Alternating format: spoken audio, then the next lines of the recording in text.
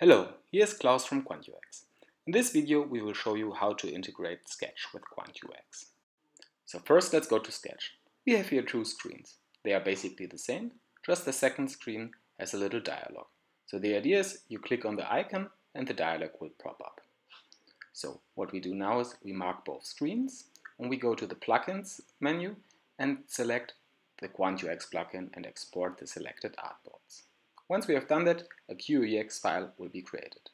Now we go to Quant-UX. We create a new app, select the right screen size, and we click on Create. Now we click on Import Screen, select the Quant-UX file that we have just generated, click on Open, and the file will be uploaded. Now we select the icon. We create a link to the second screen, and we do the same for the second screen. We create a link back to the first screen. If we try out this prototype in the simulator, you can see clicking on the icon will pop up our dialog. Now let's make this a little bit more fancy. First, we remove all the not needed elements from the second screen, because they are already in the first screen. Now we select the screen, set it as overlay, and click on the blur background button. If you start the simulator, you can see that the background is blurred once the pop-up is shown. So this is a cool effect, pretty much the same like in iOS.